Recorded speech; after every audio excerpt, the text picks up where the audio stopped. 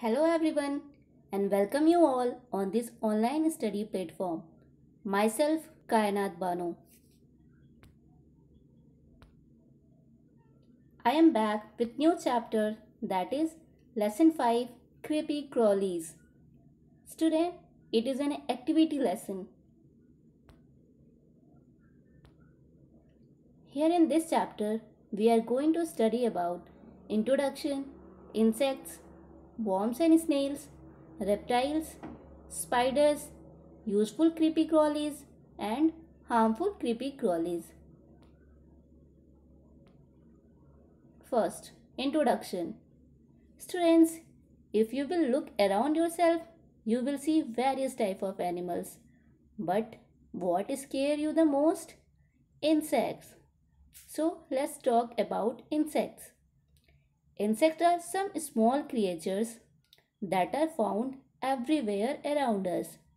They hide in corners, inside our houses, in gardens, under the ground, on trees, and in water. Some of them are useful to us, while some harm us. Common insects are ants, grasshoppers, cockroaches, mosquitoes, and ladybirds. Students, insects are everywhere. You are probably familiar with some common insect such as grasshopper, cockroaches, mosquitoes, ladybirds, dragonfly, and etc. Insects are the largest group of animals on the earth. Now, body of an insect. All insects have 6 legs. The body of an insect is divided into 3 parts: head, thorax, and abdomen. The head of an insect has 2 eyes, 2 feelers or antennae, and a mouth. The antennae help the insects to smell, taste, and hear. Insects have soft bodies and no bones but have a hard covering. The part of the insect's body between the neck and belly is the thorax. The abdomen of an insect contains the heart and organs for breathing and digestion. So here in this picture we can see eye, antenna. Antenna is also known as feelers. Then 6 leg, head, thorax, abdomen and wings. So that's all about a body of an insect. Now insects' wings. Some insects like flies have 2 wings. Beetles, dragonflies and bees have 4 wings. Insects like cockroaches, bees, wasps and beetles can walk as well as fly. Termites and ants generally crawl till they develop wings, after which they can fly as well. Mosquitoes and butterflies have wings that help them fly. Insects like silverfish and louse do not have wings and can be crawl. Here are the example of some insects: butterfly, housefly, silverfish and ant. Now insects' mouth. Insects have a special type of mouth which help them to get their food. Butterflies use their tube-like mouth to suck nectar from flowers. Mosquitoes suck blood with its needle-like mouth. Grasshoppers have a biting and chewing type of mouth with which they feed on plant parts. Now worms and snails. Worms and snails are common sight in our gardens. While worms can be seen squirming on the ground, snails are seen crawling across leaves and on plant stem. Both are known to be wriggly and slimy. Snails have very soft bodies and no bones.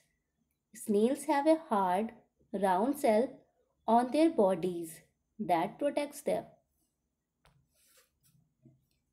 Worms are soft body. They have a long cylindrical tube like body and no limbs. Earthworms cannot fly, they wriggle and crawl. Here we can see in this picture of a snail and earthworm. Now centipedes, millipedes and caterpillars have many legs. We can see in this picture. Caterpillars are the young ones of butterflies. Now reptiles. Lizards, garden lizard and chameleons are all reptiles.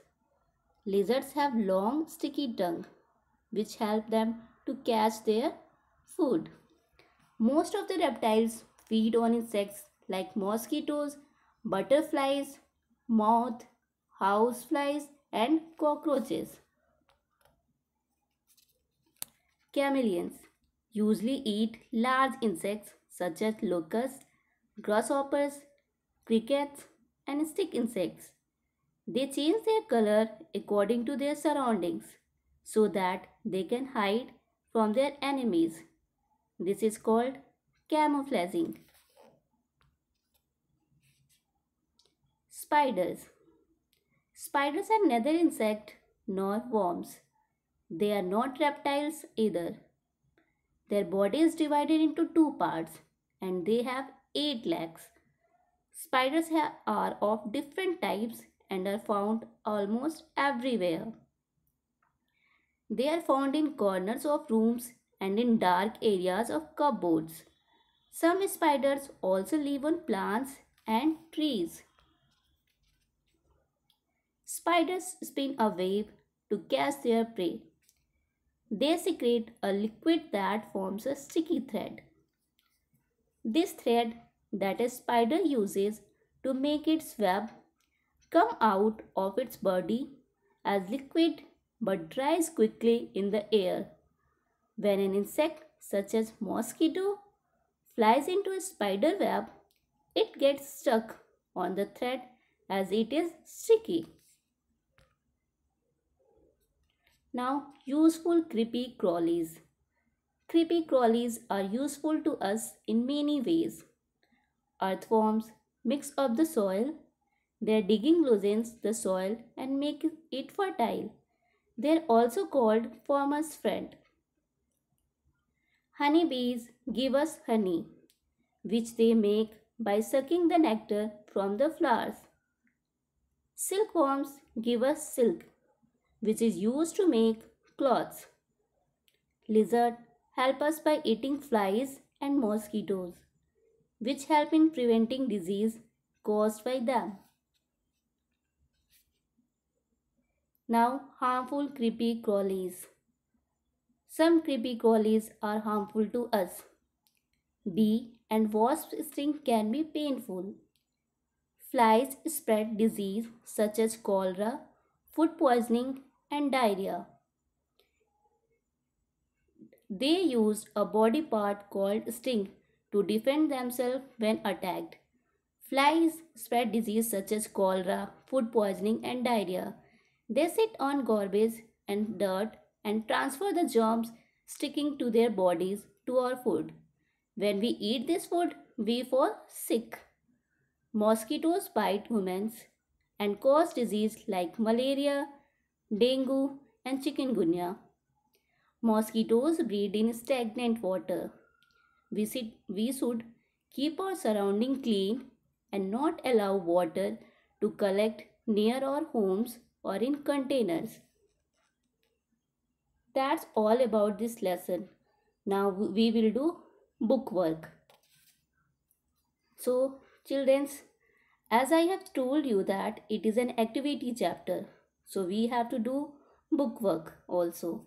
We will not do question answer. So all of you open page number 39. A part. Who am I? Write the answer. First one is I spin a web and people think I am an insect, which I am not. What will be the answer? Yes, spider.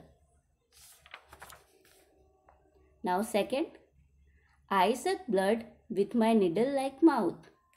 What will be the answer? Yes, mosquito. I change my color according to the surroundings. Chameleon. Fourth one, I am slimy, do not have bones but have a hard round shell. Answer will be snail. So that's all about A part, who am I? Now we will go on B part, give one example of each. So insect with 4 wings, the answer will be dragonfly. Insects that can sting, wasp. Insect that can fly, bee. Insect that causes disease, mosquito.